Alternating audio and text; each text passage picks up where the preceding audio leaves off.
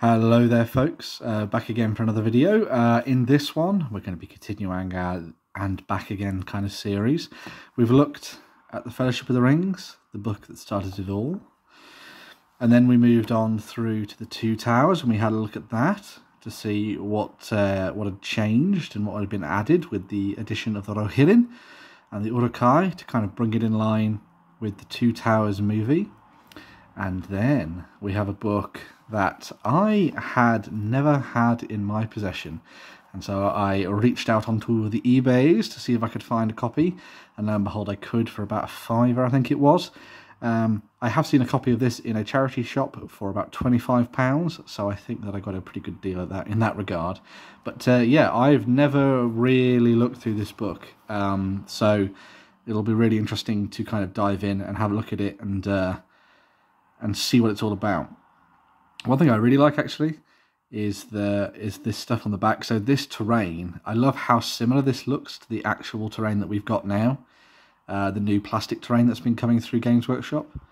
I think it looks absolutely stunning. But yeah, very cool. I'm sure we'll see some more stuff about terrain building and things in here. So yes, begone for two other movie books. Let's have a look at this one and see what's inside. So a lot of the similar stuff that we've got before. So, oh, this is kind of cool. So we've got Sam and Frodo climbing the stairs of Cirith Ungol as Gollum waits in the corner. And then we have Tom Bombadil and Goldberry dealing with the Barrow-wights as they've captured the hobbits.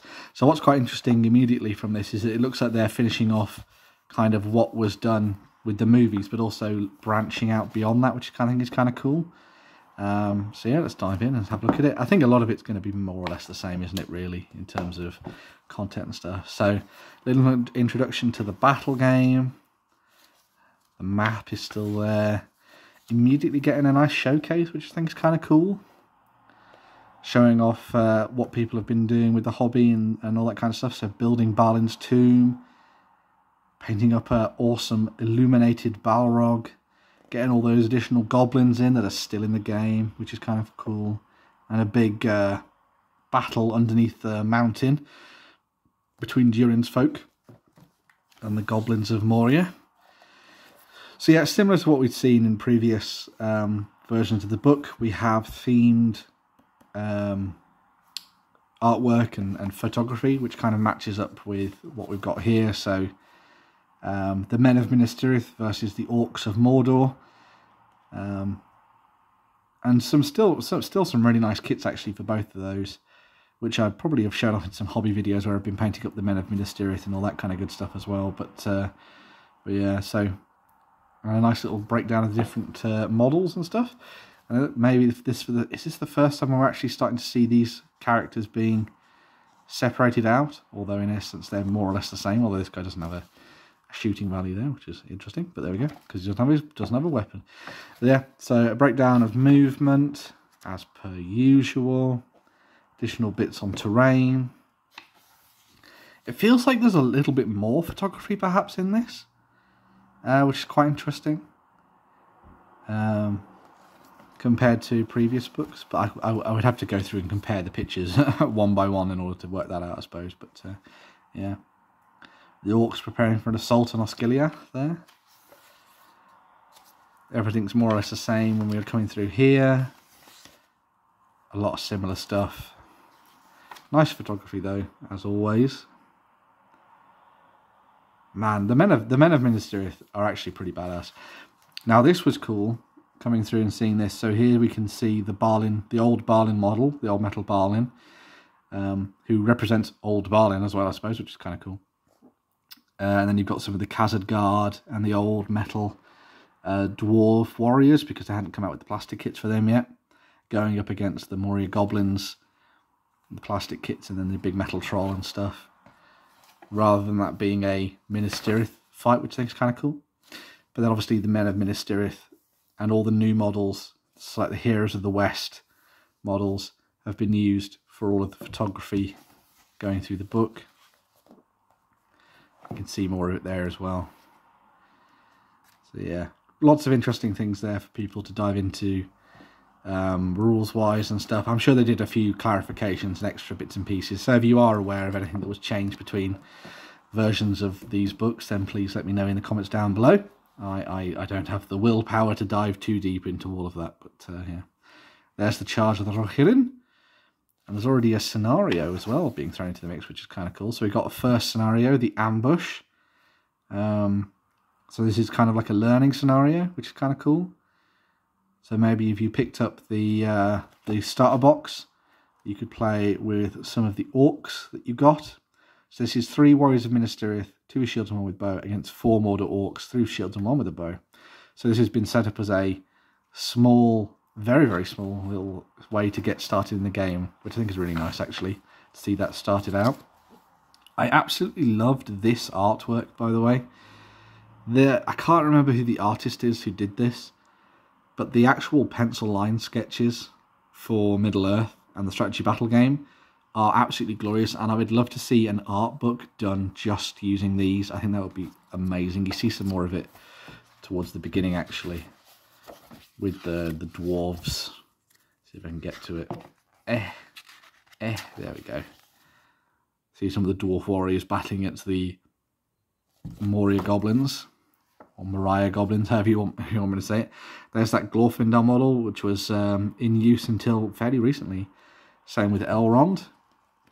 We had this really nice scene that I think has inspired a lot of people to try and do kind of like a Children of Elrond warband, where you have Elladan and Elrohir shown there at the top, 2 of my favourite models, alongside Glorfindel and Arwen there in the corner as well. So you can have all of the children of Elrond and his faithful companion going up against the forces of goblins and orcs and all sorts of different things. And there's some really nice additional photography here showing off scenery and all that kind of stuff that people have been building. So a really nice little conversion there for Galadriel and her mirror, and then Arwen riding forth on Asphaleth. Some more special rules and stuff thrown into the mix, all your heroic actions and all that kind of good stuff. Gandalf calling the men to fight. Whatever comes through those gates, you will hold your ground. And again, nice bits and pieces there, breaking down all the different weapons and how all that works. And throwing weapons and that kind of good stuff as well. Banners. More lovely artwork. So yes, some more for the dwarves. Baruk Kazad, Kazadaimanu, axes of the dwarves are upon you. Some really cool stuff there with the dwarf kings leading some of the dwarf warriors into battle alongside Balin there. And again, more of that beautiful artwork. And Gimli, as one of the 3 hunters, charging his way through the ranks of the Uruk-hai at Helm's Deep, no doubt. Balin there, leading his kinsfolk into battle. Some more dwarven artwork. And Gimli resting on the field of battle. Without any salted pork, though, unfortunately. And some more dwarves in the background as well. So this is the first time they went, you know how in the new modern books we have the showcases? This kind of does that, really, which I think is kind of nice. And also this is this way to build up your forces and build armies and things, which is kind of cool. And there's even like I think there's a force roster somewhere at the back. We'll see if we can find it later. Which has been designed for that. Had they decided how they'd done the heroes and warbands yet? I don't suppose they had, actually, which is kind of interesting. Which is cool. So yeah, take your heroes and take your warriors and everything like that. And then we have all the profiles, again done to match the era of the Return of the King. So you've got Frodo Baggins there, Sam Gamgee, Meriadoc and Peregrine done up in their classic metal models for the Return of the King. Gandalf, still with this lovely grey version of him. And then the Heroes of the West versions of Gimli and Legolas. And I believe got a really awesome model for Aragorn. And I know that a lot of people have taken that version of Aragorn and turned it into a whole host of special miniatures and all sorts of different things for him, which is kind of neat. So yeah, very cool. Boromir's still there, which is nice. Elrond Arwen, Gil-galad. So this was collecting together everything that had come before. Still got that awesome elven captain. Theoden, Eomer, Eowyn, Captain of Men. Was this still done to represent both? Yes, still done to represent both Rohan and Gondor, so they were separate at that point. Elendil, Isildur, Faramir, Gamling, still love Gamling, and Damrod there as well. And Gandalf the White Wizard. Finally seeing the really awesome miniature for Treebeard in action there as well, stomping forward. I still really like that old metal model, but I think the plastic one is gorgeous. No photography for some of these. So you've got the King of the Dead, Denethor and Gwaihir, and then your warriors. So a whole host of good stuff in there for people to pick up and play around with. I still think that, let me see if I can get back to that page. Here we go. This model for Rohan, so that is one of the normal warrior models that you get in the set. I think that is like a proper awesome hero miniature for you to convert. Like if you can't get your hand on like an Erkenbrand or something, I think this would be a really good way to represent Erkenbrand. Because I just think it's like the most heroic of the poses, pardon me, in the set, and it looks gorgeous. So if you can find an appropriate mounted version that matches him in terms of epicness, away you go, I say. But yeah, so lots of stuff there. The Guard of the Fountain Court, the Knights of the Minas Tirith, the Army of the Dead. Another showcase. Oh man, that Radagast artwork. And that old model for Radagast is just beautiful. I just really love it. I think it's really nice. And I have that in my collection. It's absolutely beautiful. More spellcasters. So you've got Saruman being shown off there as well. And the Forces of Darkness. So you start to see things like the big fell beasts, the Dark Lord Sauron, the Ringwraiths, having 2 pages worth of rules to get stuck into. Saruman gets a whole page to himself. The Balrog. And then all of your awesome evil figures. The Orc Captain, still a really nice model. I got the one without the helmet on, but I think it's beautiful. And I use that as my kind of leader of my orcs. Named characters there for Grishnak. Still a really nice model. Gollum. Those kind of things. So nothing had been broken down into kingdoms or factions yet. So you could kind of mix and match anything you wanted, really, which I think was kind of nice. And your evil warriors, so your Uruk-hai berserkers, your warriors, your goblins, your orcs that got their plastic kit, cave trolls, Mordor trolls. So they were basically planning out everything that was going to be coming out over the next little while. A little look at Arnor. I mean, look at that amazing illustration for the Barrow White.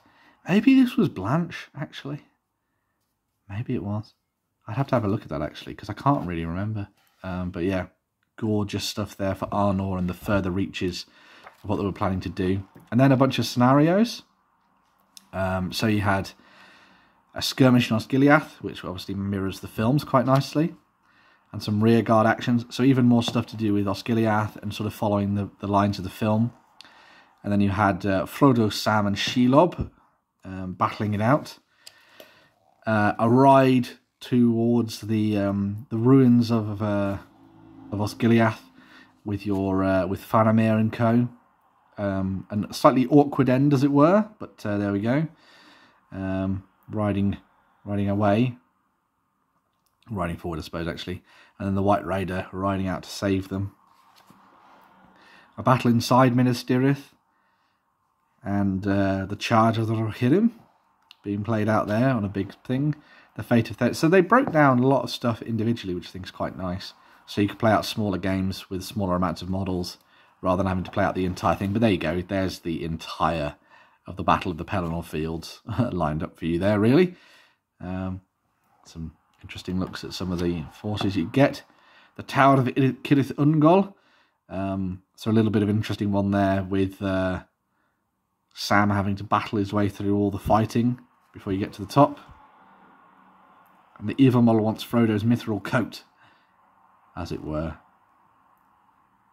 And Sam and Frodo want to try and get off the other side, which is quite nice. And some more stuff there, which is quite nice for playing out both the Path of the Hobbits and also the Black Gate opening at the same time. So that's kind of cool. I know that they did that so you play the game side by side. Ooh, that's fun. That's a nice little that's a nice little way to dive in. I look at the Last Alliance, that big Sauron model, and the forces of the orcs and the elves fighting it out there, and the men of Numenor. Now this, when I saw this, I was very excited. So this is exploring the other battles that weren't shown in the films, and everything else that was happening at the same time, and the ways that you could play it out across a campaign perhaps as well. So you've got additional rules here for a bunch of the other characters that you might need for these scenarios. So you've got your dwarves, additional stuff there for all that kind of stuff. And then you have these really awesome scenarios. So this one is one with Esgaroth and the Dwarves of Erebor. And having to deal with an ambush in the night by a band of orcs that have been sent down from the mountains. And some Uruks and stuff. Oh, is it Uruks in this one? Ah, it is Uruks. That's kind of cool. But they're Mordor Uruks, I would suppose. Yeah, especially from the look of their garb. They are Mordor Uruks. So yeah.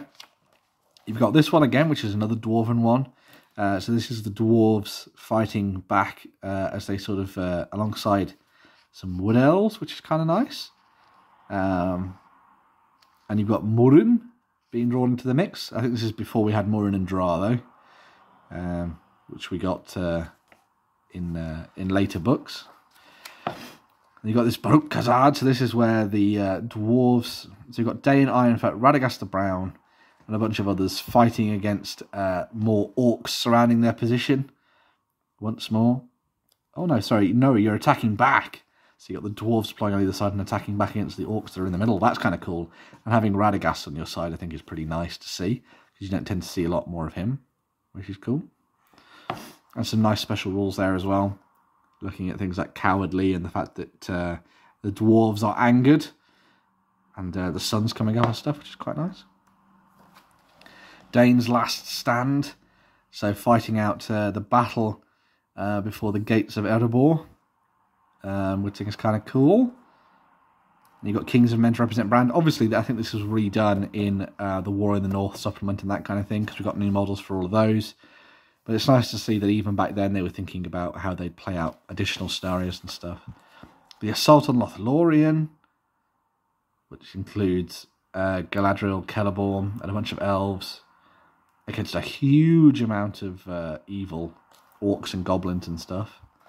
And Uruk-hai charging forth. So yeah, a really nice little section of the book, that one, with some additional scenarios that maybe you hadn't seen in the films, but it would be a really nice way for you to dive in and start learning about the books and the additional stories that were being told, and looking through the appendices and what that explained about everything else that was happening in Middle-earth while the War of the Ring was being fought by Gondor and Rohan and stuff. And then you have a breakdown of painting and miniatures and all the kind of good stuff that we've seen previous to this. Look at washes and how they were used, and working on different characters and things. So it was a very nice breakdown of how to do a lot of the different things that you'd need to bring your armies to life. And the models were gorgeous anyway, so you had some nice guides for playing around with things. So another little bit of fun bit on kit bashing and reposing. And then Gandalf leading the forces of Minas Tirith and Rohan against their foes. Even more stuff on assembling multi-part miniatures and doing pinning. Making banners and flags. And then some more stuff on terrain. So there's some easy bits and pieces, and then some slightly harder bits. So there's some interesting, what's this? So using foam card and cutting out your ruined sections of walls to make little kind of tumble down houses and stuff, which would be great for Osgiliath and beyond. Minas Tirith itself. It's kind of cool. Rohan and the houses of Rohan. Yeah, just build Helm's Deep. Draw 2 circles, then finish and build the entire Helm's Deep. And some more on the gaming hobby as well, which is kind of nice. Ah, and actually some interesting rules for how to run tournaments. So players will enter the tournament with 2 forces, one good, one evil. I really like that kind of thing. 1,000 points divided between both of their forces. And then which one they want to allocate to each, which is kind of cool. Include a maximum of 50 models. Must include a hero to lead it into battle. There is no limit on the points that can be spent on heroes. But no more of a third can be done on bows, which is kind of nice. Cannot include Tom Bobbadil and Goldberry. Can only have named heroes once. And you will always use the most up-to-date version of it. And then you play through a particular set of different scenarios, which I think is quite nice. Oh, that's really cool. I really like that. When a rider is killed, the mount is always removed. Scene will be set up in advance. You must assume everyone is carrying their default war gear and all that kind of good stuff as well. So this was a good, fun way for you to dive in and actually be like, right, we actually want to play proper big battles with tournament lists now, which I think is quite nice. And then there's that big blue box set. Well, the one of the box sets from the past that I didn't get. And all the new, so that is the Heroes of the West set there, which was cool. The Warriors of Minas Tirith and the Orcs of Mordor. Still with the old website as well, back then. Yeah, and then some fun looks at what was coming up down the line. So some really nice little models there. Still being sculpted by a great team, the Perrys and whatnot. So yeah, there's your record sheet for building your armies. And your sort of broken down charts and all that kind of good stuff as well, which is really cool. So yeah, I'd say a really good way for them to have essentially, as it was back then, finished off what they were doing for the Lord of the Rings and kind of bringing it to a close. Before we got the big blue book, essentially, really. And yeah, I absolutely love the additional scenarios that they put into the back of this for the long night and stuff. I think this is really cool. And it was nice that they were kind of being like, look, we're not going to abandon the game just after the movies are finished. We're going to keep building on this and throw more stuff into the mix. And that came through in the White Dwarf articles and things that we got. And we're still, well, more or less still getting, I suppose, up until this point. So yeah, really nice stuff in this book. And it was really fun to look back through something that I never got to pick up as a kid. Because yeah, I kind of fell out of the hobby at this point. At least the Middle-earth hobby anyway. But it was nice to look back through this and see what they did. And have those extra scenarios in there. And this is kind of like a nice little time capsule of what it was like back then. I'm not entirely sure that I'll go through things like the Big Blue Book and all that kind of stuff. And the Hobbit things and all that shiz was. But yeah, really fun little book to kind of cap things off. And finish our little journey as we went there and back again. Through history. And yeah, stunning. I still wish this one had been green. If this had been green, that would have been amazing. To finish things off. But yeah, tell me what you think about the Return of the King book and when it came out. Were you playing the game at the time? Did you start playing when this box set came out? What memories do you have of the Return of the King and playing games? Did you dive into tournament play and all that kind of that good stuff? Make sure to comment, share, like, do all that good stuff down below. And there's also a Ko-fi link down there, so if you enjoy what I do and you want to buy me a cup of tea, you can do via a donation link there, which is kind of nice. But yeah, you don't have to do that. The most important thing is diving into those comments and sharing your thoughts with me about what you think of the game that we all love, because I love diving into those comments and having a chat with you folks. If you didn't see the video that I put out midweek, I did one on a Chroma, which is a card game. Won't necessarily be for everybody, but if you are interested in learning a little bit more about a new card game that I picked up, make sure to go and check out that. But other than that, I'm going to be looking at filming some stuff about finishing off the Battle of Osgiliath set and talking through some processes and hobby and all that kind of things at the hobby table. So yeah, that should be good fun for our next video. But yes, awesome stuff. Make sure to drop your comments down below and I'll speak to you folks very, very soon. Bye!